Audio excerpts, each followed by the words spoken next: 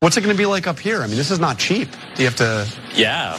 I mean, it's not cheap. I'm dealing with it right now, getting denied from apartments, trying to figure out where to live because I have bad credit. Probably just going to have to like couch surf for a little bit. The realness is happening there. Max Frost, newly elected member of Congress, at 25 years old, the youngest ever to hold a position here. He told ABC News that he's going to be couch surfing, as you see, bad credit, waiting to get his paycheck. Oh, that part didn't really get pointed out because these folks don't know how things work. The RNC tweeted about this and they thought, ha, got you. And think about what do you think they got when they tweeted this.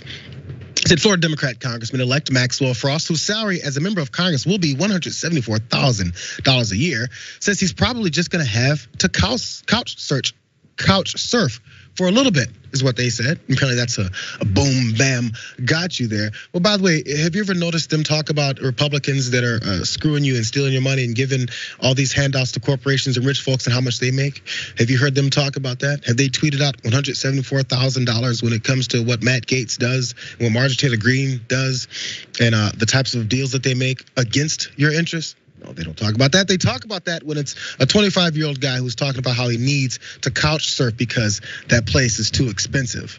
You can point out that number and realize that folks that make $25,000 to $30,000 to $40,000 to $50,000 a year even have it harder. But we're not going to talk about that part. Let's come back to what we're going with though, because apparently they don't know how this whole thing works. Because as regular people know, you start a job, they don't give you a paycheck on your first day. Maybe Congress is different. Maybe I'm wrong. We'll see. But when it comes to these expensive cities, let's look at the list and how expensive it is just to live in these areas. Manhattan, Honolulu, San Francisco, Brooklyn. I want to point out Manhattan and Brooklyn are both in New York, but they're on the top 8 list here. DC checking in at number 5, and that's where we go for this particular story here. So, first, it goes with the amount of money he's making. I feel like this stretches with athletes as well too. They go, look at all this money that they're making, as if they don't deserve to make it, as if there aren't other folks that are making that much and more that are people that they agree with. The money comes up when they want to put it back in your heads because we've brainwashed you to believe people like him shouldn't make this much money. They did the same thing with AOC. Look at her, how much you hate her, and how much she should make that money, despite everyone else doing it. But here's MSNBC host talking about how old he is. And again, I think it clicks on that a little bit. Let's watch. We're highlighting this race because Maxwell Frost is the projected winner here. He's the Democrat in this race. He's 25 years old. He is the first representative of Gen Z to be elected to the United States Congress. He is 25, which means he was born in 1997, which I think is mathematically impossible. It is. Actually, literally.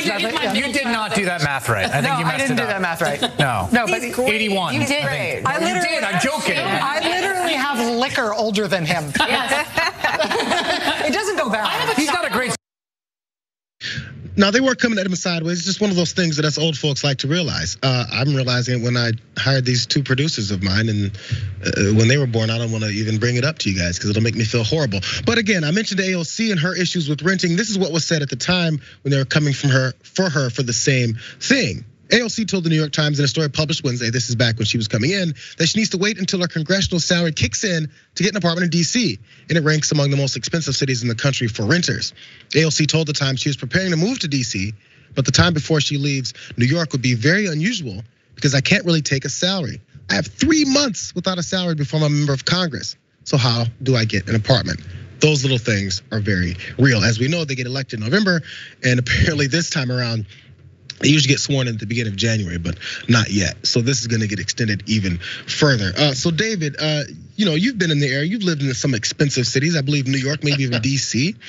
174 doesn't go that far, especially when you don't have the 174. Right. I mean, you're not going to get a 3-bedroom, 2-bath house in Georgetown for $174,000 a year. What's interesting about this though is also, I mean, look, DC is expensive, New York is expensive, a lot of expensive places, but it's almost as if I think this shows that the Republicans seem to have this thinking that if you're a member of Congress, you just cash in, because they do. Most Republicans and some Democrats cash in. They get money, perhaps, in the form of money to their campaign treasuries from lobbyists and different corporate organizations and et cetera. But it's almost like it's a surprise to some Republicans that there are some Democrats who actually don't cash in, who don't take the money either under the table or toward their PAC or towards their campaign expenses or all the sort of things that might pay for their apartment in Washington, D.C. It's almost like that's news to Republicans. And when you have a 25-year-old or when you have an AOC who comes along and says, no, I'm gonna be ethical. I'm gonna live within my means. I'm gonna wait until I'm actually got a salary before I can actually pay for an apartment. It's like, really? There are people like that who exist, and that's what the Republican tweet, I think, shows. Actually, if you think about it, it's really hard to do. There's plenty of times people, even if it's normal numbers, like, you go from making 30,000 to 45, like, oh, jumping 15,000 a year, and maybe you do something different. Maybe you can actually, get a used car rather than getting something off a lot that's $4,500. Something like that can change. So when it comes to these levels, yeah, you start getting these things. Now you have the department in DC, but if you lose that job, that congressional job, that goes away. These things change, and now you have to go back to living within other kinds of means, which maybe is why so many people start selling themselves out to hold on to that position, because now they're living pretty good. And the work, as we saw yesterday, there's a lot of fighting. Yeah, and there's a lot of uncertainty. And most people who are in their 20s, at least I know, myself included, when I was in my 20s in DC, I couch surfed before I could get an apartment and before I could afford to pay the deposit and all this sort of thing. And so that's just sort of what happens. And good for this Congressman Maxwell Frost that he's figuring out, okay, I'll be sort of creative and I'll make things work somehow. Maybe I'll have to sleep in his office, as some members of Congress have done before, and eventually it'll work out. But again, this expectation that members of Congress automatically cash in, automatically become millionaires overnight. Yeah, that does happen with people who don't care about the corruption in the system. But thankfully, there are the Maxwell Frost and the AOCs of the world who want to do this above board.